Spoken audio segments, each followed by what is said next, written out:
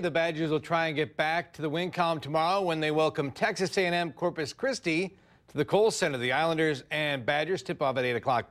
Bucky will have to play without Riley Deering.